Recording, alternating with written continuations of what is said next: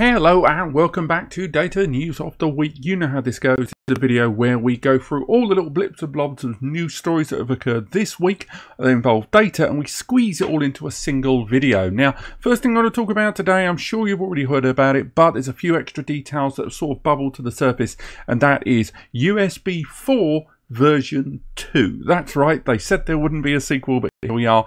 Reported to deliver up to 80 gigabits per second, which is crazy town banana pants. That is double that of Thunderbolt 3 and 4. And it isn't just that. The USB themselves, they issued this kind of press release here that not only defined that it could go up to 80 gigabits per second, but also that it presented advantages to existing USB 3.2 data transmissions to exceed that of 20 gigabits per second. Now, almost certainly they're referring to USB 3.2 Gen 2 X2 of that awful naming convention, but still, when we're talking about, you know, 8K USB-C monitors slowly starting to be promoted and shown off at the same time, we're seeing DisplayPort adapters and the nature and the crossover between Thunderbolt and USB 4 becoming more and more you know, intertwined together by Intel. It's really nice to see that USB 4 there has the potential now to quite easily exceed that of Thunderbolt 3 and 4 moving forward. But what's kind of what everyone's thinking right now is that naming convention. Namely, even if you head over to Wikipedia right now and you just take even a glance at the naming convention of USB, it still continues to be an absolute nightmare to follow. And whenever I talk about devices here on the channel, all too often I would trip over some of that USB naming convention, and particularly now that USB 3.2 has been diversified so much right now in terms of its available variations, not even taking into account USB types. I think USB version 2.0 is only going to make things ever more fractious. Again, there are lots of articles out there. I do recommend checking out the XDA developer forum one here. There's quite some useful information and some links there in that article. It's linked below.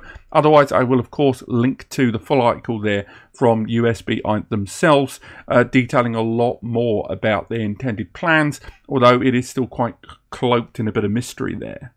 Next up, I almost made a standalone video about this, but I decided it wasn't quite enough to be on its own.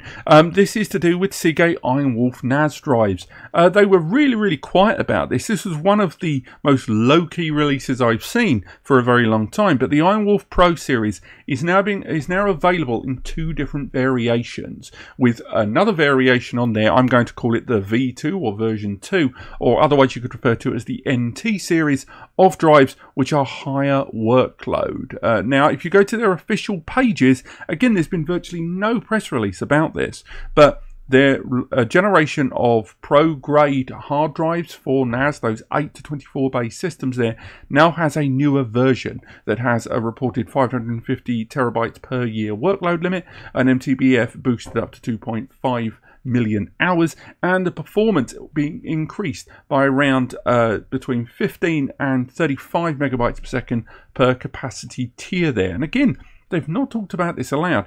It's ultimately an IRONWOLF Pro drive with the data recovery services on board and the tailored firmware, but far more geared in design and more comparable to that of an Exos. Now, if you go into the data sheet from the brand, you can find out more information about each of the capacity tiers and how each one, the NT versus the NE series there, how they compare in terms of that durability as mentioned, and of course the capacity performance differences on each tier. Or you can head over to the full article that I've written over on NAS Compares. Again, they're sporting a brand new label there. And it kind of details a lot of the distinct differences between the capacities there. But again, a very low-key release there from SEAGATE on their NAS series of drives. And just in case you hadn't already got sick of hearing the words NAS and ransomware together already this week, ZYXEL, the much more low-key affordable NAS brand that I very rarely talk about on the channel, they as well have had a vulnerability found in their system that allows remote execution of command. Now, it should be highlighted that it seems like the impact of this is incredibly small. I've not really heard much in terms of people being impacted by this right now, but this only really goes to underline that idea that no one NAS brand is ultimately 100% bulletproof. It is a question of degrees, and opening up your NAS to the internet is always going to be something of a problem. Now, again, if we head into the NVD, we can find out more information about the vulnerability. Indeed, they did highlight a press release on their own system about it. They've even very quickly issued a patch to close this vulnerability there. But again, without the more sophisticated remote access protocols in place from ZYXEL, they're a much smaller company. A lot of users would have been opening their systems directly to the internet, probably flashing that ZYXEL firmware in the process, who knows. But it does look like this is a vulnerability that was identified very, very quickly and updated very, very quickly as well. But still, nonetheless, we're not done with the subject of ransomware right now on the subject of on the video data news of the week. But I do recommend maybe subscribing to NAS or server-based releases here on the NVD via the CVE listings there on the NIST pages. Again, I recommend this article here. Again, linked in the description. They go into more detail than anyone else on this vulnerability, although there hasn't been a huge amount of impact of this. But, you know, let's move over to something else a little bit ransomware-y, shall we? And concluding today, we can talk again about the rubbish subject of ransomware with this recommendations, and something highlighted by the US security agencies are the sheer number of vulnerabilities that have been highlighted recently in a lot of our more common devices. The numbers really have seemed to have leapt up recently. Bleeping Computer, this article does highlight quite a lot more information about a lot more domestic and I would argue popular platforms that have been impacted. Obviously, earlier this week we've spoken about the QNAP photo station deadbolt vulnerability being made public there. But again, there's a D link is listed on here: Oracle, Netgear, Android, Google Chromium. They are all there, and indeed, if you head over to this cybersecurity page linked in the description, you can find out a lot more information about which of those have been updated. They're being urged by US security services to update these quite substantially.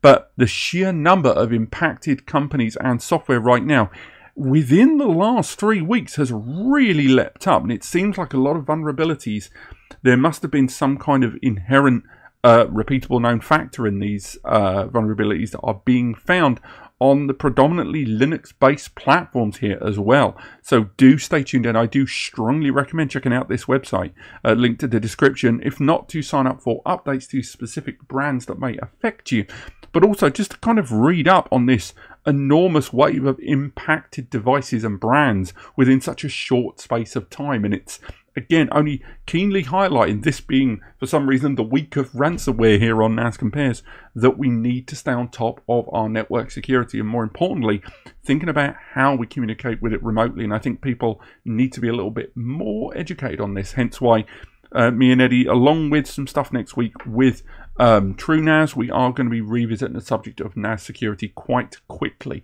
here on the channel. Stay tuned for that. But this has been Data News of the Week. Pretty low key this week, it has to be said. Thank you so much for watching. I hope you've enjoyed this video. Again, Data News of the Week every week. Stay tuned for it. Like and subscribe as appropriate. But otherwise, have yourself a lovely weekend, and I'll see you next week.